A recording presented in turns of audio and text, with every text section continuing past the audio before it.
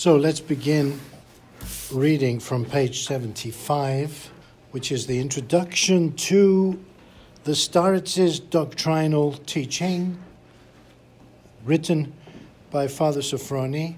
And I want to tell you two things very briefly. The first is that Father Sophrony had a very good friend when he was in Paris as a young, very successful painter, artist. And his name was Vladimir Lossky. And they, as it happened, were fellow students when St. Serge Seminary or Institute first began. So in the very first class that started in Paris at the St. Serge Institute were the two figures of Vladimir Lossky with all of his history. His father was a famous professor in Russia and so on. And Father Sophrony, who came from a well-to-do middle-class family, an artist by training. He had studied at the Moscow School of Fine Arts and was very successful already as a young man in Paris. He had exhibited paintings at the Galerie de Tuileries.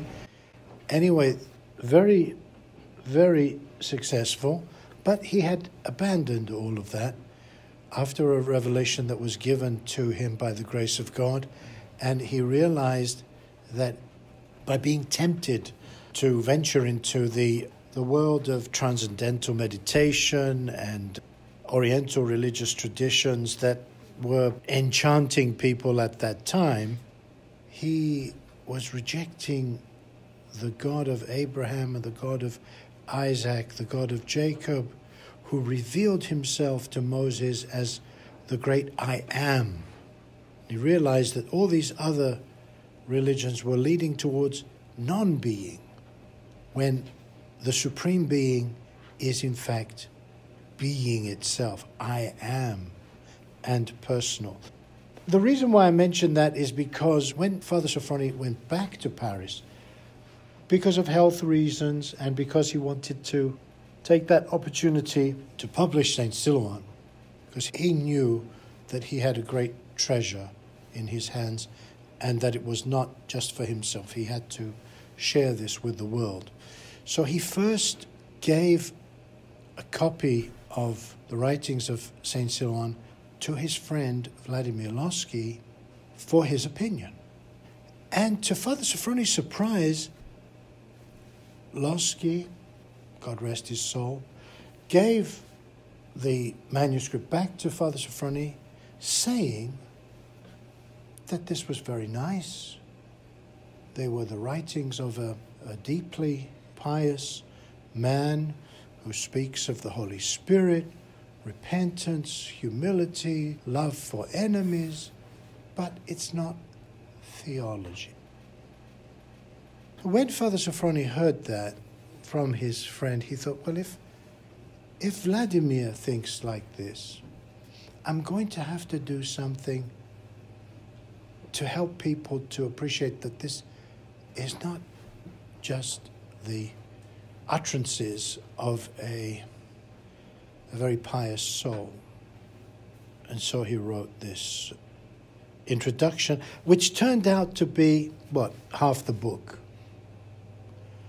Now, about this book, the second point that I wanted to make by way of introduction is that there is a certain academic theologian who, by the grace of God, became Orthodox, and I met him just as he had become Orthodox. He had written on Cardinal John Henry Newman.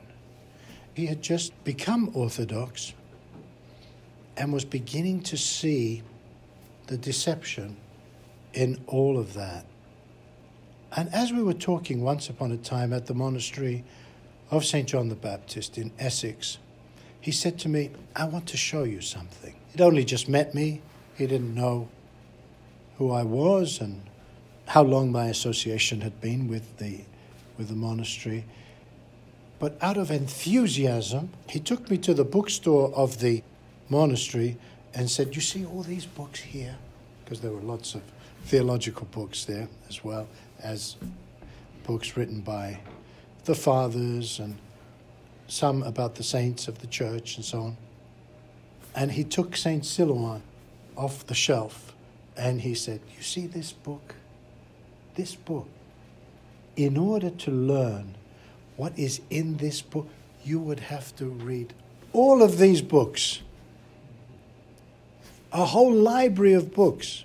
That was the inspired word of this modern theologian who had studied John Henry Newman very successfully by academic standards, and that's what he had to say. So, we're reading what Father Sophrony felt he had to write in order to at least give people a little bit of an initiation into the depths of Silouan's writings. And we are reading something which, as St.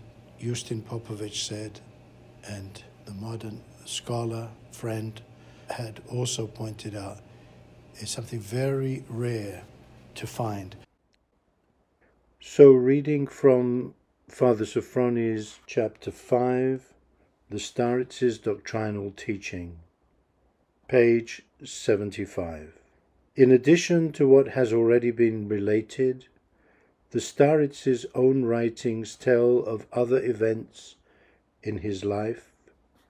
So let us now study his teaching, although in fact he never set out to teach. My idea at this point is to try and sum up what I learned during my years with him. It is impossible to explain how and why I came to believe in the Staretz, but perhaps it will not be out of place to say something of my approach to him. Our talks very often arose out of my needs, my turning to him. Much of what we discussed does not appear in his writings. When I turned to him with questions, or simply listened to him, I recognized that he spoke out of experience granted from on high, and I looked upon his words to a certain extent as the Christian world looks upon the Holy Scriptures, which impart truths as acknowledged and sure facts. What the Staretz said was not the fruit of the workings of his own brain. It expressed actual experience and the knowledge of experience, and was therefore a positive testimony to the realities of spiritual being. Searching for logical truths was alien and superfluous in his eyes, as irrelevant as for the Scriptures. Like St. John the Divine, he would say, "We know." Take the following from his writings. We know that the greater the love, the greater the sufferings of the soul. The fuller the love, the fuller the knowledge of God. The more ardent the love, the more fervent the prayer. The more perfect the love, the holier the life. Each of these four propositions could have been the precious culmination of complex philosophical, psychological, and theological research. But the Staretz had no need of such arguments, and did not descend to them. I have already said that contact with the Staretz was of an absolutely exceptional character. It seemed to me that in his conversations, simple as was their form, Father Silouan was able, by the strength of his prayer, to transport his interlocutor into an especial world. The most important thing about this was that the one talking with him was introduced into that world, not theoretically, but actually, through an inner experience transmitted to him. True, so far as I know, hardly anybody was afterwards able to retain and live out in his own life the state which had been made known to him in conversation with the Staretz. Of course, this was an endless source of grief to them for the rest of their lives, for the soul cannot but sorrow when light once seen is lost. Still, it would be yet more tragic, more desperate, not to have known the light at all, and even, which is often to be observed, have no inkling of its existence.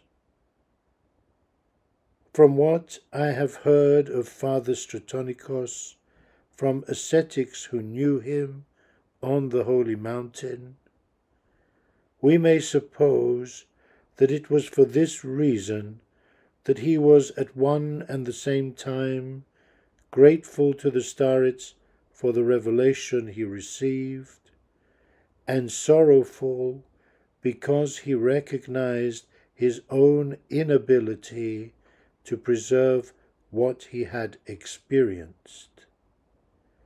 I do know that many who had run eagerly to the Staretz for guidance afterwards fell away because they found themselves unable to live in accordance with what he said.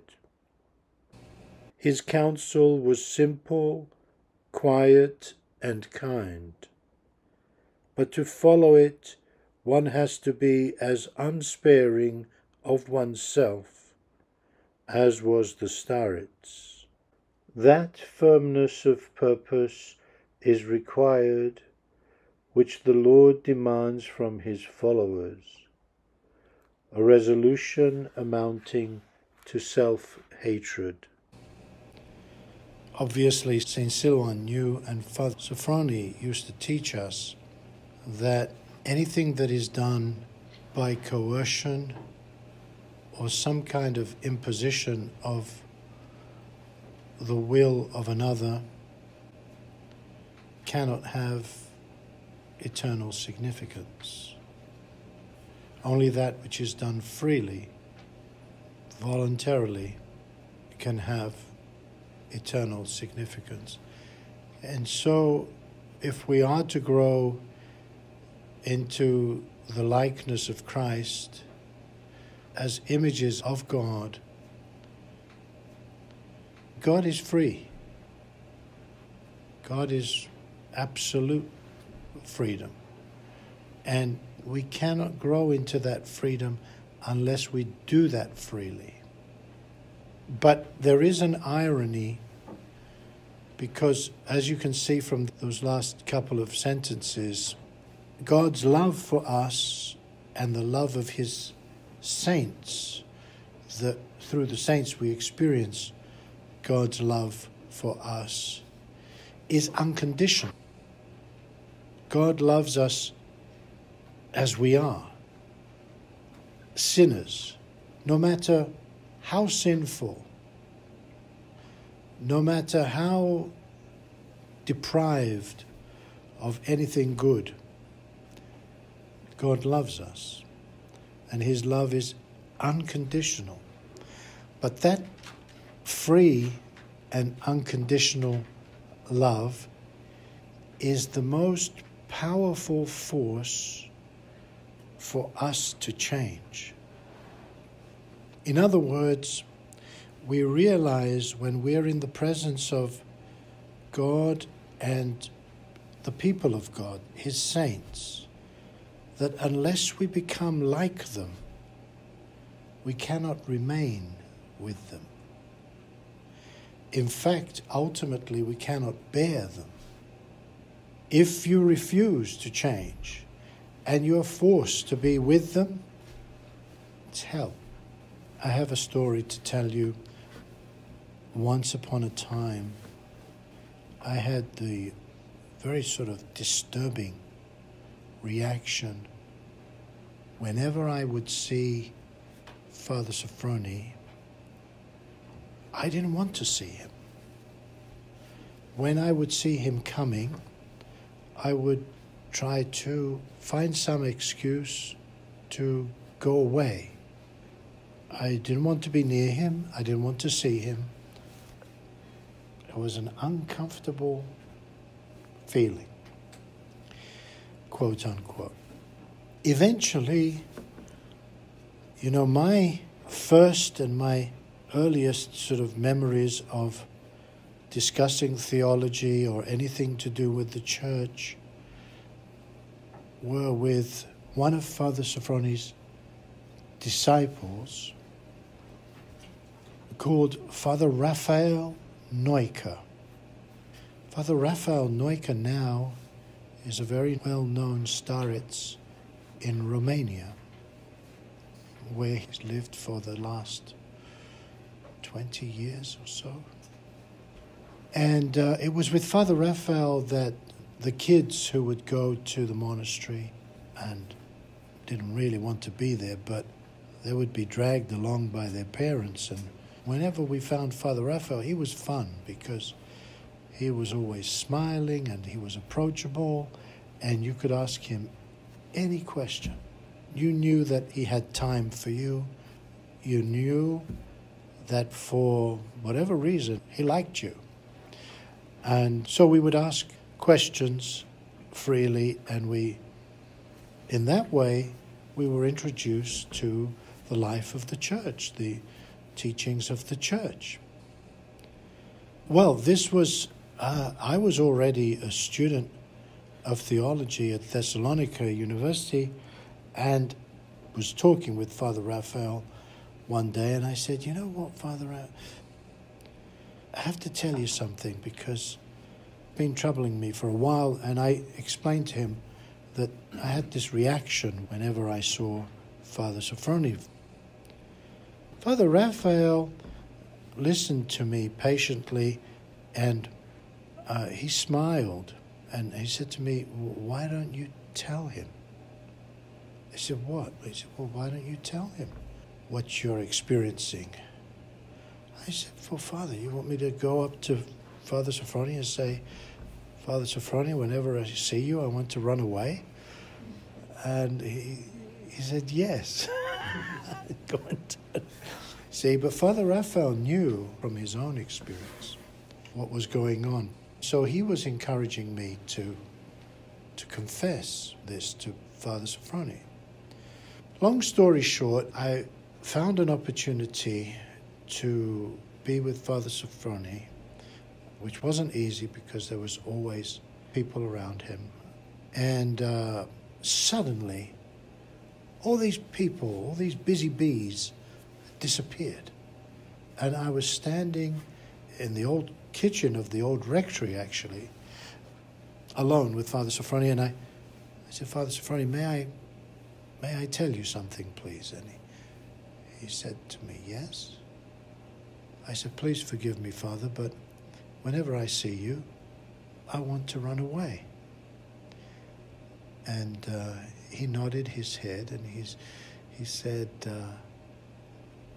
have I done anything to offend you? I said, no, Father.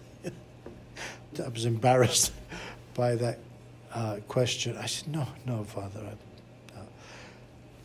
Have I said anything to offend you? No, Father, not at all, not at all. And he said, it seems that it's not from God. So I embarrassingly nodded And he said, go with my blessing. And from that moment on, it went away. But the embarrassment disappeared because I had confessed that, you see, and it was revealed as something which was not from God.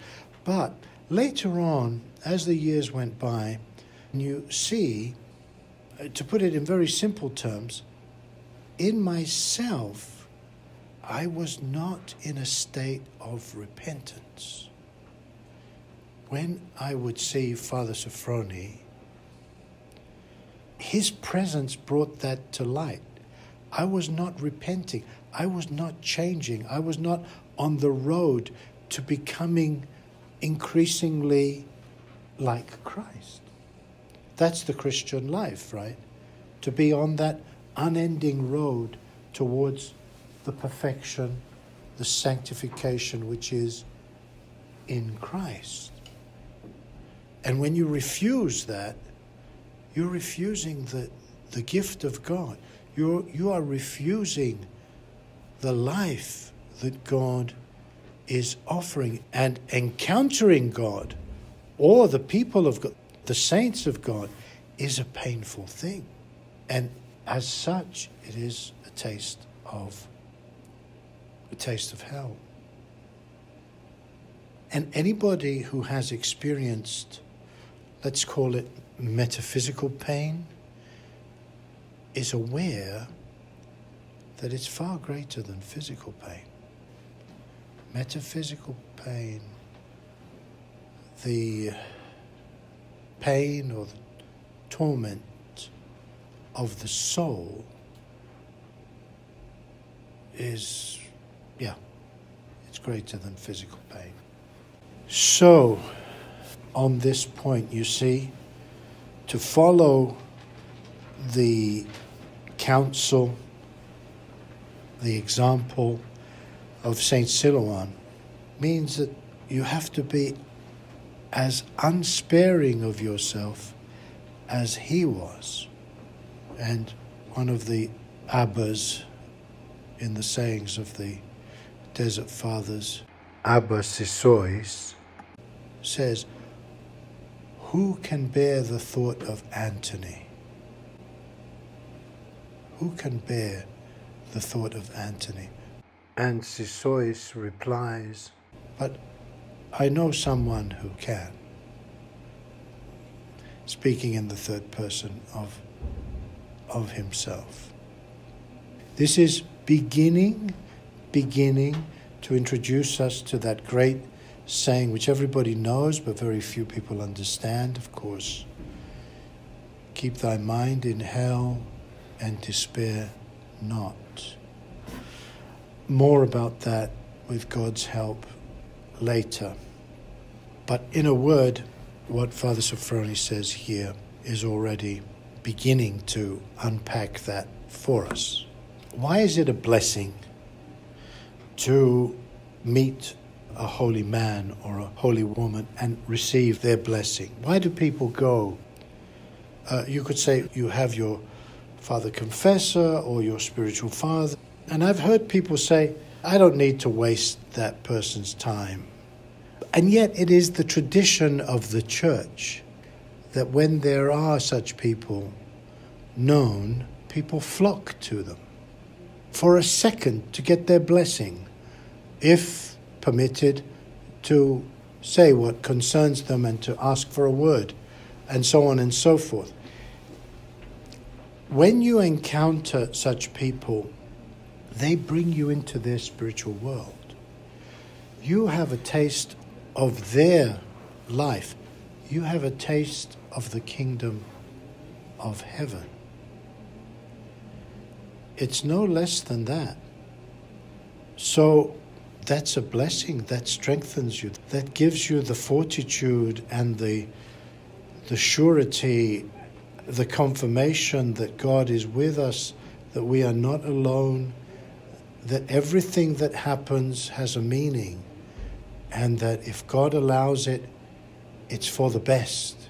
It's for the best. Even when our limited human minds cannot see that. When Metropolitan Neophytos of Morphou in Cyprus first went to see Saint Iakovos of Evia, he was sent to him by Saint Porphyrios, who said to him, I'm not going to be your spiritual father. Iakovos is going to be your spiritual father. He went to him, and in their first meeting, Metropolitan Neophytos' name was Omiros, Homer. He is very tall, and he was a first-year student of law in the University of Athens. And Saint Iakovos, when he sat with him, he said, I see in your heart, I see anger, I see that you are very upset with Christ, and I see bitterness. Where does this come from? And Metropolitan Neophytos, Omiros, said, Father, if you had lost your father at the age of 8, if you had become a refugee, and all your possessions and all your wealth had been taken away, and you were reduced to poverty, and if on top of that you lost your elder brother, who was the protector of your family, wouldn't you be bitter? So he said to Saint Iakovos, why? Why did God do this to us? And Saint Iakovos said to him, let me pray about this, and I'll get back to you. Well, the young Omiros went back to Athens and continued his studies.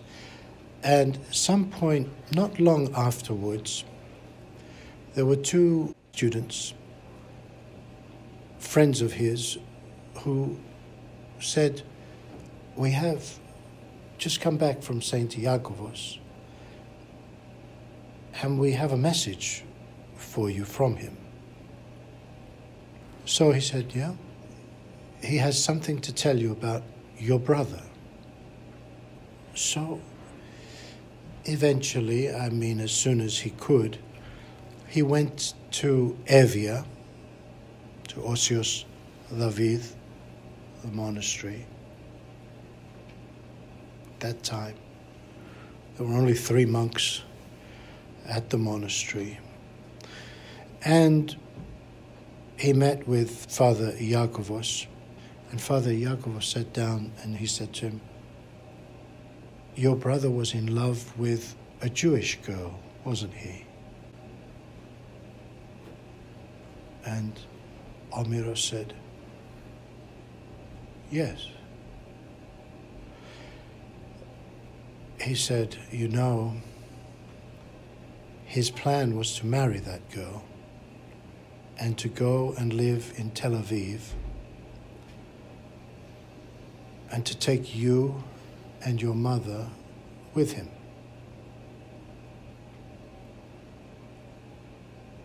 If you had gone together, he said, you and your mother would be Jews now. That's how they say it in Greek. You would be Jewish now. You would have embraced the Jewish faith. You would have abandoned Christianity. Her father is the chief rabbi of Tel Aviv, like the Archbishop of Tel Aviv, And God took him. His brother Petros, at the age of 25, had fought against the Turks when the Turks invaded Cyprus in 74. And he didn't die in the war. A few days after the war, he died in a car accident. He had made up his mind, Saint Iakovos said, that he's going to marry that girl and he's going to go to Tel Aviv and live there. But now your brother is well, and your mother will live to a ripe old age, and she will become a holy woman. And you will become a dignitary in the church, and you will serve the church.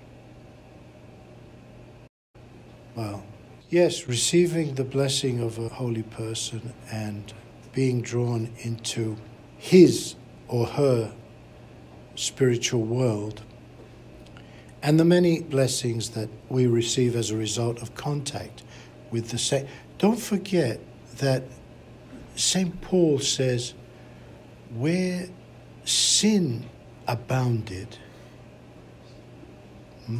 grace did the more abound, right? And we are living in very, very difficult times now. And it's not a coincidence that God is giving us such saints. You can trace a lineage that goes back to Saint Nectarius, and it goes into Russian saints, it goes into Serbian saints, all over the Orthodox world, and somehow they're all interconnected. And the graces, their wonder workings, are being revealed more and more to us because we need that now. Because only those people who are connected with the saints will be able to survive the temptations of this world, which are becoming more militant. So we need that connection to remind us that God is with us. We need to experience the grace of God, the love of God through his saints. That's what we experience. When we are with the saints, we know that God loves us. And on every level of our being, he fills us with his love and comfort in a world that is tormented, a world that is in despair. So we know where to turn and who to turn to in times of trouble. Because we all need to recharge our batteries, but we need to be in touch with the source, with inspiration, with enthusiasm, enthusiasmos, in God, so that we can withstand the trials and the tribulations, the many temptations, where it doesn't take a genius to see that everything is under threat today. The very fabric of society is under threat. Such is the providence of God that in every generation he gives us saints to show us in a concrete way that he is with us. And those saints make his love for us more concrete. Those saints give us an in to the tradition of the church. We are in communion with them. We are in communion with Christ and all the saints. And the saints of times past become present to us. Because we see that what was written about the martyrs, what was written about the great hierarchs, what was written about the ascetics are no exaggeration. What we know from history, what we know from tradition, is living.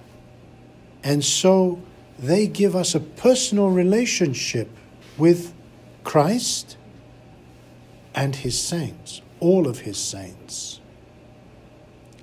And we know that the stronger members of the church help the weaker members. And we've said it before, when one member is glorified, all the members rejoice. It's the mystery of the communion in and through Christ, the body of Christ, the church of the saints. We all benefit when there is one saint. The graces and the gifts of the saints are shared in the communion of the life of the church, in Christ's grace, the grace of our Lord Jesus Christ, the love of God the Father, and the communion of the Holy Spirit is given to all of us, is shared. We all benefit. And that, as I said, confirms that God is with us. The providence of God, the care of God, that none of us is alone, even in the darkest times. We must know, because we meditate on the things of old, we remember the great things that God has done for us as the children of Israel, as the new Israel. We remember the things that God has done for us, and so we know we're not alone. We know that if God seems to have departed from us, abandoned us, it's because something needs to be corrected in me. God is trying to teach me something that I need to learn before I go down into the grave. So we were talking about how difficult it is, though we desire it, to be with God and to be with His saints. It's where we belong. But we have to be exercised. That's ascesis, That's podvig. We have to be trained so that our heart is enlarged in order to contain the things of God, to contain God and all the things that God wills to give us as His heirs and as joint heirs with Christ, as adopted sons. So, as we shall see when we read the ladder of divine ascent, no one can climb up the ladder in one go. There are many steps for a reason. And the one leads to another, and they are interconnected, and so on and so forth. But what is required of us? A correct disposition, a correct spiritual disposition, so that we are open to the change, the transformation that God wills to effect in us, the enlarging of our heart, as Father Zacharias says, the engraving of Christ in our hearts, so that we're no longer divided, so that we're no longer tempted by the enchantments of this world, and we learn to despise sin and to prefer things eternal to things temporal. Let's just take 10 minutes to read Discovering the Will of God, which is actually the section before obedience. So reading from page 77, Discovering the Will of God. The Staretz used to repeat, "It is good at all times and in all things to ask God for understanding of what to do or say and in what manner. In other words, on every occasion, without exception, we should seek to discover God's will and the way to perform it. The quest to know God's will is the most important thing in a man's life, since when he happens on the path of the will of God, he becomes incorporate with divine eternal life. What Father Sophrony used to teach was precisely this. He says in one of his prayers, "Teach me what to say and how to speak." And he applies that to what to do and how to do it. And even what to think and how to think.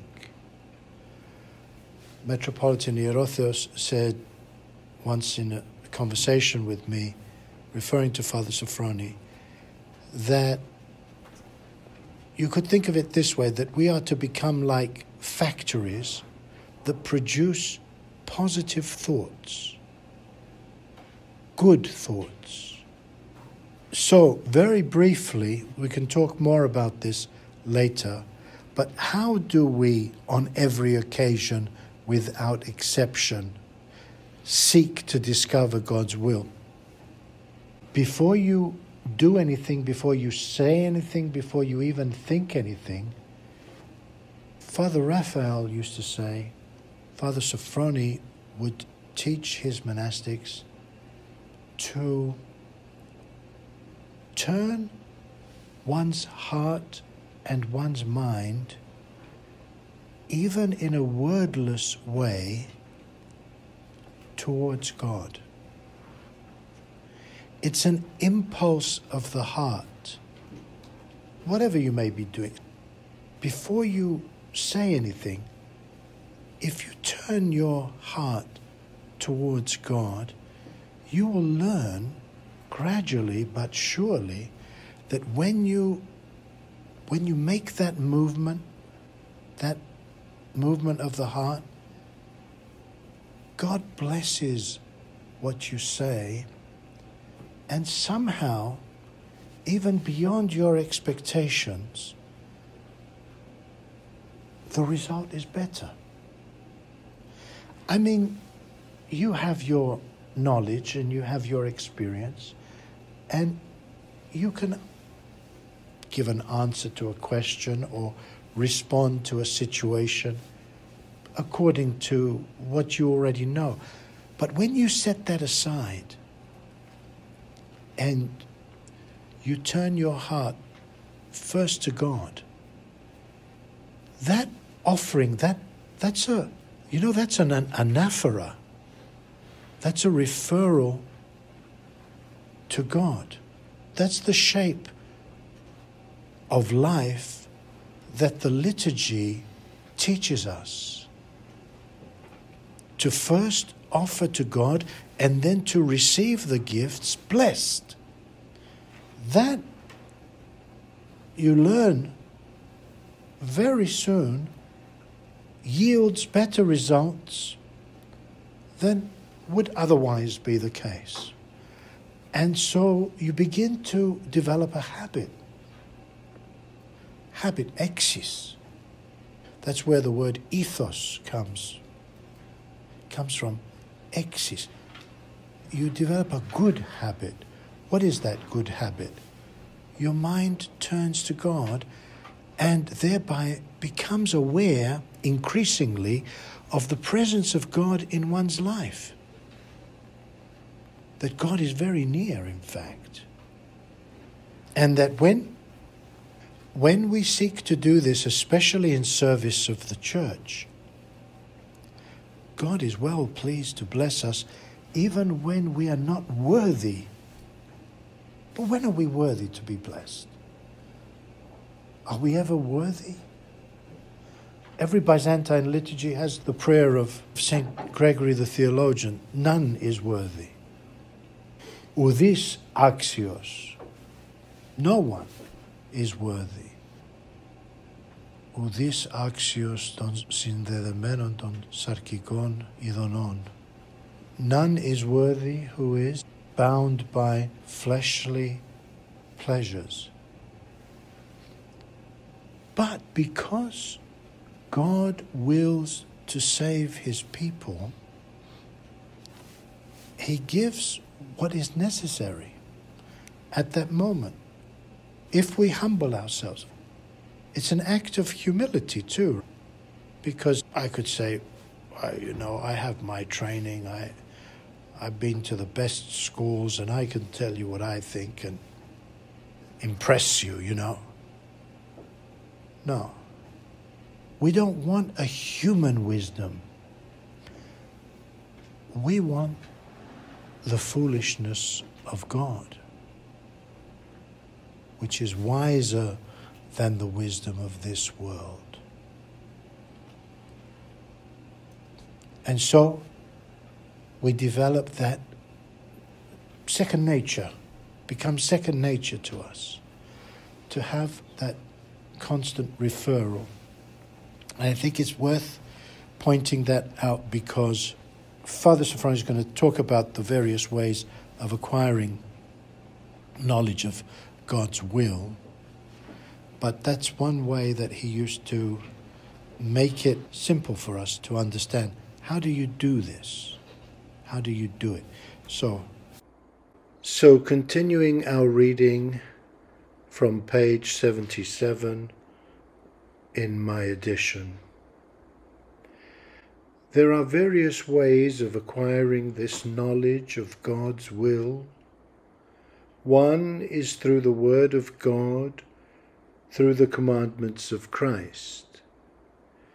But the gospel commandments, for all their perfection, or rather by virtue of their perfection, express the will of God in its overall, ultimate sense, whereas man in his everyday life is confronted with an endless complexity of situations, and very often does not see what to do to comply with God's will. For our actions, our deeds to end well, it is not enough just to have a general idea of the divine will as expressed in the commandments. Thou shalt love the Lord thy God with all thy heart, and with all thy soul, and with all thy mind, and with all thy strength, and thy neighbor as thyself. We still need God to show us how to give effect to these commandments in our life. Even more, strength from on high is vital. The man who has love of God in his heart, prompted by this love, acts in accordance with dictates which approximate to the will of God, but they only approximate. They are not perfect. The unattainableness of perfection obliges us all continually to turn to God in prayer for understanding and help. Not only perfect love, but complete knowledge is beyond our reach. An act performed, it would seem, with the very best intention, often has undesirable and even evil consequences, because the means employed were bad or simply mistaken. We often hear people justifying themselves by saying that their intentions were good, but good intentions are not enough. Life abounds in mistakes of this kind. That is why the man who loves God never ceases to beseech him for understanding, and keeps a constant ear for the sound of his voice in him. In practice, the process is as follows. Every Christian, and in particular every bishop or priest, when faced with the necessity of finding a solution consonant with the will of God, makes an inner rejection of all his own knowledge, his preconceived ideas, desires, plans. Freed of everything of his own, he then turns his heart to God in prayer and attention, and the first thought born in his soul after such prayer he accepts as a sign from on high. Such search for the knowledge of God's will through direct invocation in prayer leads man, especially in need and distress, to hear God answering him in his heart, as the Staretz used to say, and he learns to interpret God's guidance. Thus must we all of us learn to discern the divine will, and if we fail, we shall never find the way. This process in its more perfected form is preceded by the practice of constant prayer, in which the mind is stayed in the heart. But in order to hear the divine voice more surely in himself, man must cast off his own will and be prepared for every sacrifice, like Abraham, even like Christ himself, who, in the words of St. Paul, became obedient unto death, even the death of the cross. The man who adopts this course will succeed only after he has learned by experience how the grace of the Holy Spirit operates, and when fierce self-denial has taken root in his heart, that is, if he has resolutely determined to deny his own petty individual will in order to acquire and fulfill the holy divine will. Then the real significance of Staretz Silouan's query to Father Stratonicos, "How do the perfect speak?" will be disclosed to him.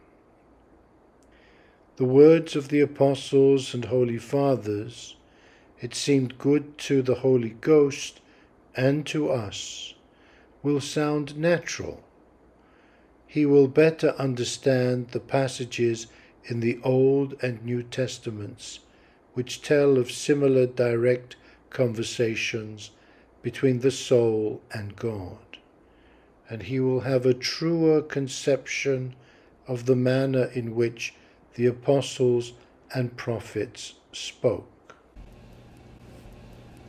Thus must we all of us learn to discern the divine will, and if we fail, we shall never find the way. Okay, let's continue, God willing, next time.